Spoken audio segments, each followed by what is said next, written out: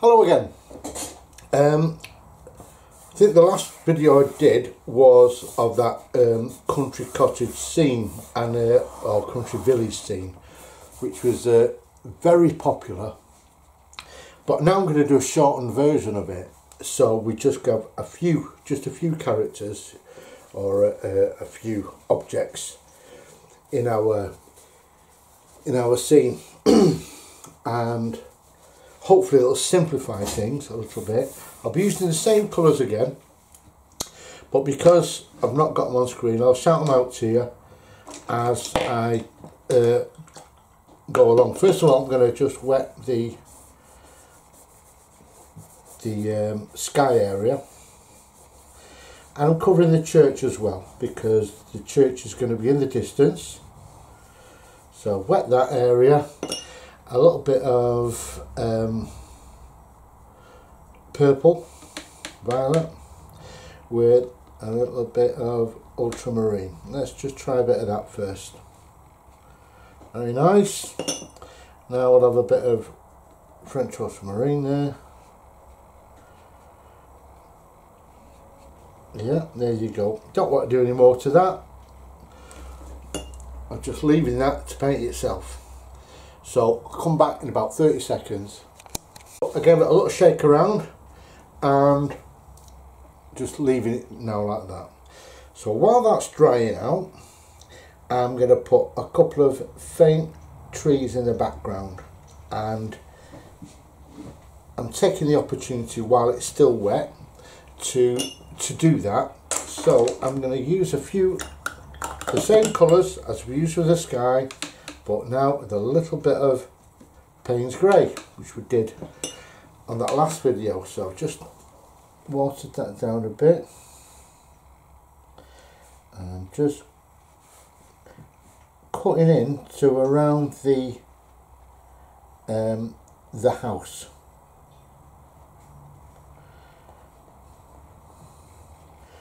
And as this sky dries, I'm hoping that this Payne's Grey will pull itself apart from the rest of the sky. If it doesn't, we'll make it up as we go along, eh? So just a few distant trees around this area here. There you go. And bring that down into the back here. And I think we'll add a little bit of green. So I'm using my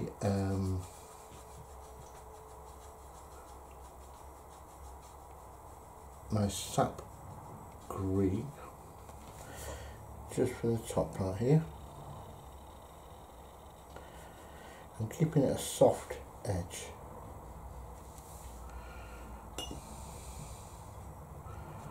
Keeping a soft edge here. And now a little bit of green gold. I like green gold, it is a lovely colour. I'm just going to add a little bit to that edge. Being careful to shape, it's like in a negative way, I'm shaping these buildings. Down there, like that. And we'll just pull this down.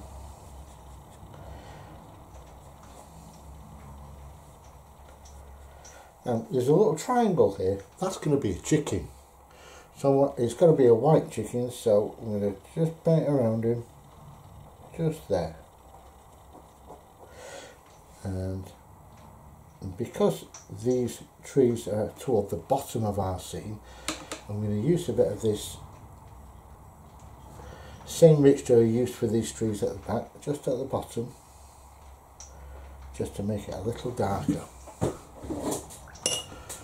Now, this colour at the bottom, just going to go along there. There's another little triangle there. Here's a little chicken. He's having his dinner. And we'll go all the way along there. Another chicken. There you go. Popping up everywhere, these chickens, aren't they? There we go, down there, around my chicken. There you go. Well, that was easy peasy lemon squeezy. Really, because we just did the sky, we put a different shade of colour for the trees, and coming down while it's still wet, we just did put some more, a couple of greens in, and we have to check on that colour green. It's the same green that I used last time. I think it's Viridian or something like that.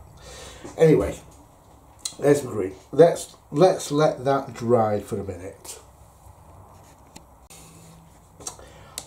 Hello and welcome back. I've just checked, and the green that I used for that is sap green. So sap green and gold green, they're my two colours of green in my palette. These little things at the back have dried, which is lovely. That means I'm going to use a bit of my colour, the same colour I used for these, on my church steeple. Okay.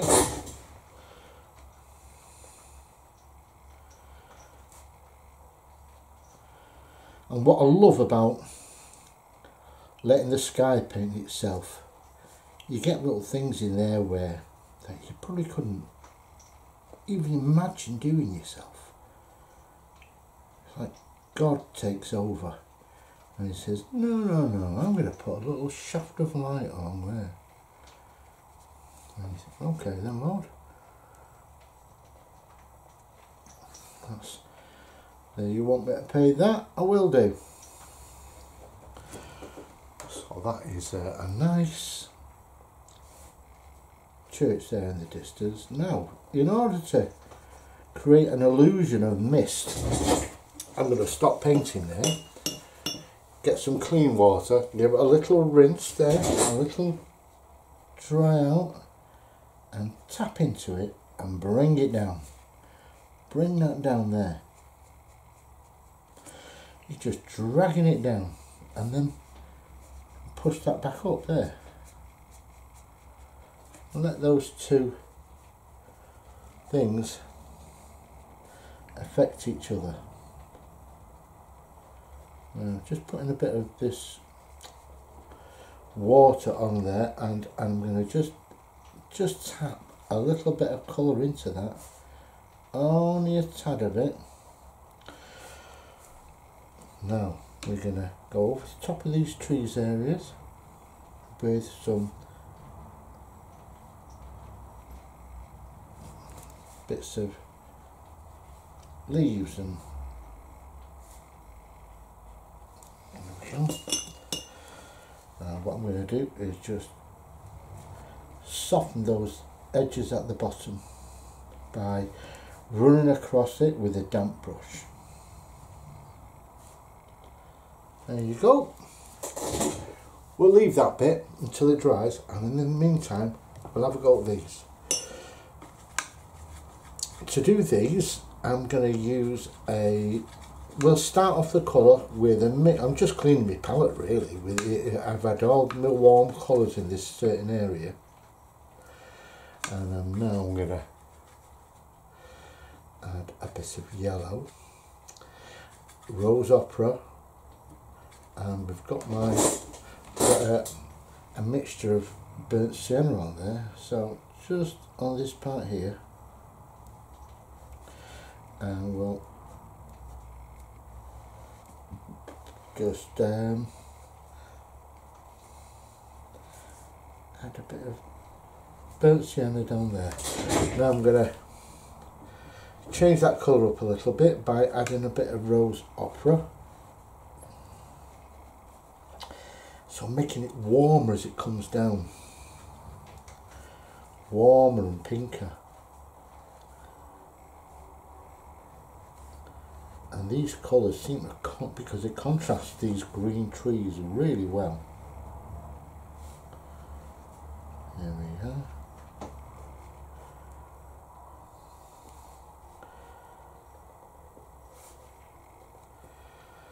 And a bit more. just at the bottom. There we are. We'll let that bit dry. It's a nice interesting colour. I think what we'll do, we will put a bit of rose opera on the top of this chimney pot here, on this chimney stack. I should say, get it right, Mike. And there we go. Now we'll go along with the same mixture along here, and we're joining that up there. So it's a good idea to try and join your shapes. It helps when the eye is flowing around your painting. So we'll go down there with that. Now we'll add a bit of that opera rose to our mixture and bring it down.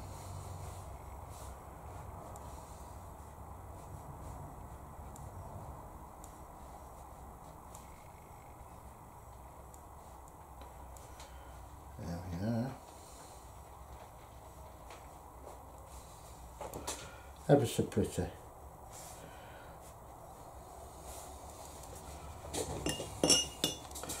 And I think what I'll do is I'll make my brush thirsty, lift some of that colour off there and off there. So I'm borrowing this colour now and paint it back up there.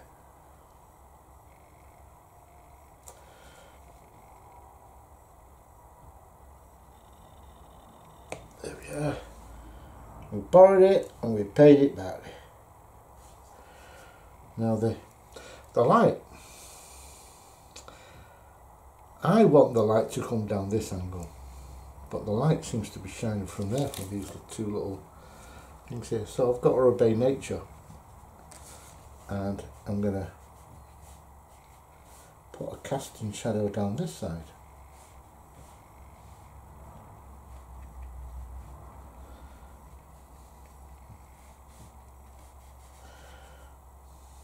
There we go. That's going to be better. If you let nature dictate the picture, then there you go. Cracked it. Now as that's drying, let's go back to this green, this sap green. I'm using sap green and I'm adding a little bit of opera rose, yes. And let's just go underneath here.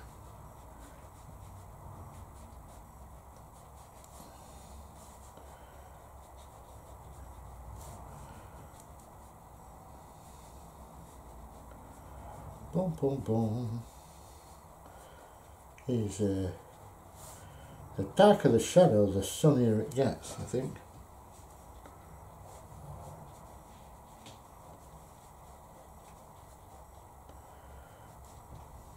And that also is the same way. It's about the sharpness of the shadow as well. If you soften that shadow up, you'll find that it's not such a sunny day.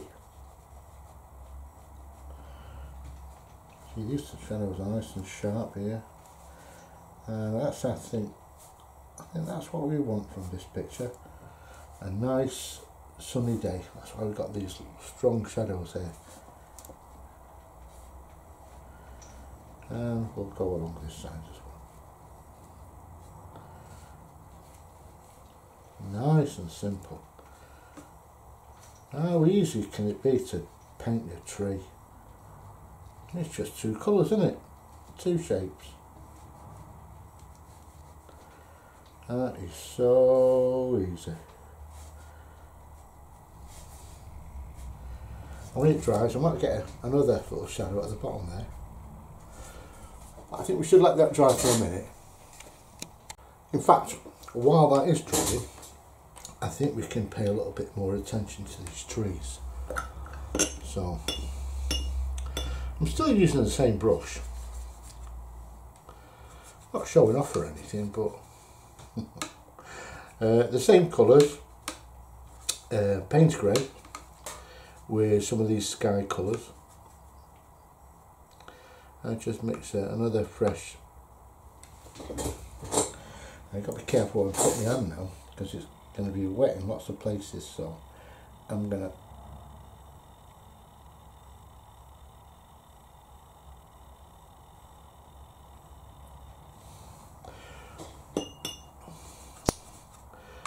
get a bit more water on that brush now, because it's a little bit, and put my finger there.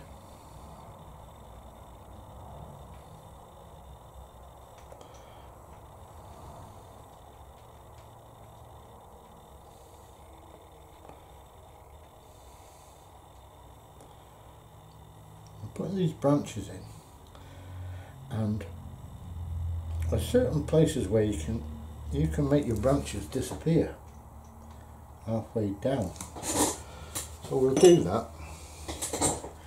I'm just going to lift out a couple of areas there just by putting my brush there, and you can even do it with your handkerchief, just lift out there. That shows us like a faint area of branches.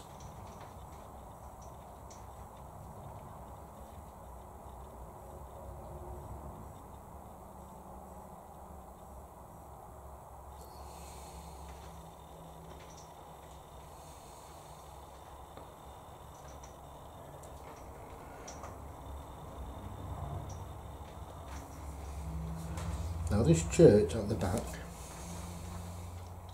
I want to give it a little bit of form, so I'm making a really fine mixture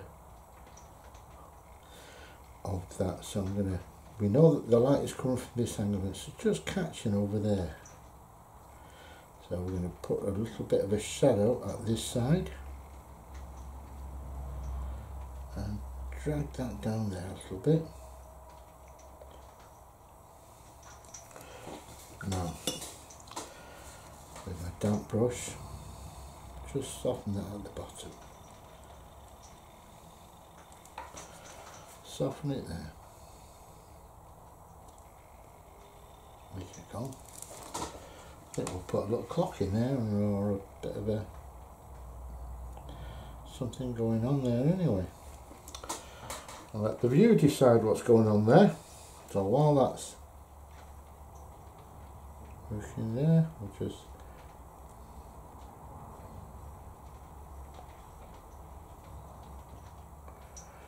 remove a few branches there. I'll have a couple over that part here. That seems to work, doesn't it? A bit dark over there, so just lift some of those off. That's it. Right. Now that's taking shape, we can now concentrate on getting some shadows in here. Now my favourite colour for shadows is purple.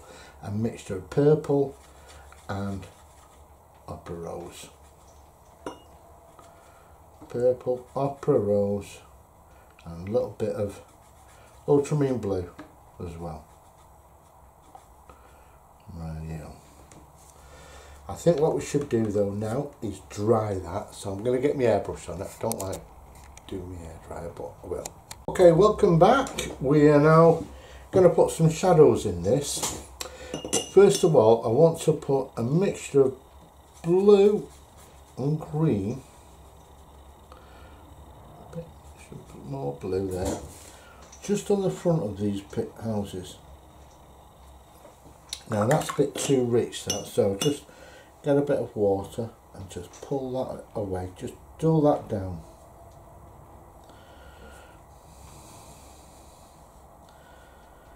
And I'm going to call this shadow 1. It's just shows that these buildings are a little bit a pale colour. Let's have a look if we put a bit of yellow in there. Don't know how that'll look, but we'll give it a try. I'm just going to throw it around there a bit and over there, just to change the colour there. So that's a white building, and that's like got a yellowy stony colour building. These are going to be little bushes at the bottom there. Right, so now what we can do is have a look at these shadows here. So we're going to have nice dark chimney pots, they're chimney stacks, they're chimney pots. So we'll just add a little bit of warmth to this now.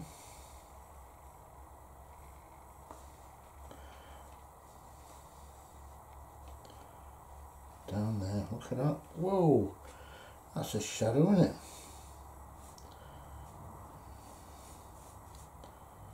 I'm letting that run down a little bit.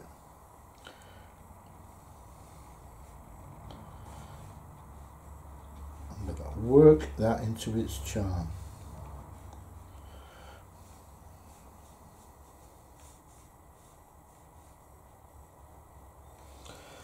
Okay. Work it into its charm. Sometimes little accidents are happy accidents, as old Bob Ross used to say. And let's get some darker areas into here.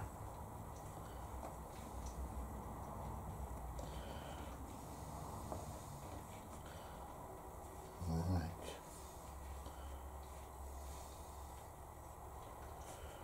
Down there.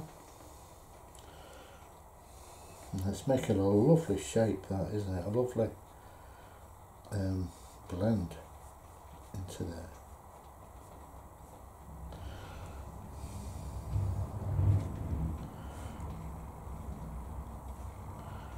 Just making sure we've got enough pigment in there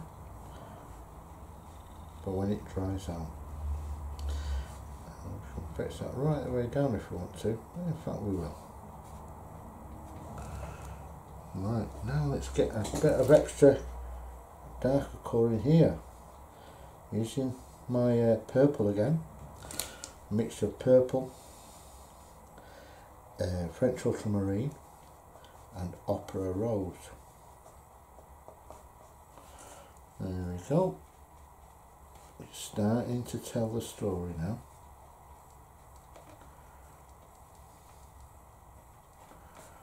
There we go. Now we've got to do is wait until that bit dries. Have to be very patient. In the meantime, I'm just going to put some shadows here. These little chickens there. And these chickens are going to have lovely red rooster things there. We'll put that there. And I love a little peck of the food. Not put too much detail in. So I like the way that's drying, but you know, I think I'm going to add a little bit more to that. To that pigment. I think it just wants it. As does this. It'll thank for me for it later when it dries. So I'm just going to soften that part there. That's it. Nice, rich pigments. So while that's drying, we'll pause a minute. Hey, welcome back. So we're pretty much on the final furlong of this painting. So, still staying with the same brush, I'm going to put some windows in to this building. So, a couple of windows there, and we have a 3 window mullion one there, and just one there. Just one there. 1, 2 there, 1, 2, 1 there,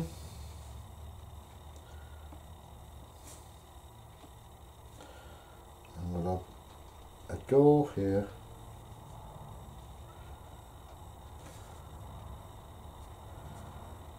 Okay, now bit of a brick wall there.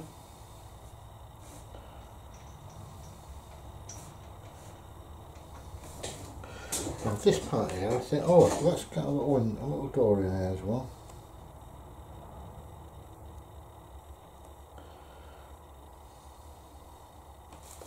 I think what we're going to do now is we'll create a lovely contrasting brush here, which will be cadmium yellow, and it's going to just pop in the middle of this scene here.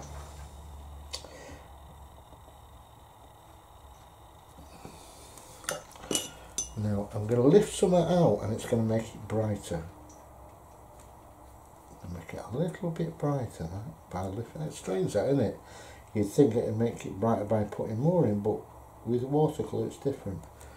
You need to get that colour shining through. The colour of the paper shining through. There we go. Now, yellow is shadowed with orange. Now, you should never try and put a dark colour under there, like Payne's grey or whatever, or even these neutral tints. Under yellow it should always be an orange colour. It just seems to work a lot better. Now, a little bit of under there, and I'm going to say that's finished. So I hope you enjoyed watching that. And it's a simpler version of the last one that I did, but it's great. It's a great one to practice on, to start building up to bigger and bigger landscape paintings like this. Thanks for watching. Goodbye.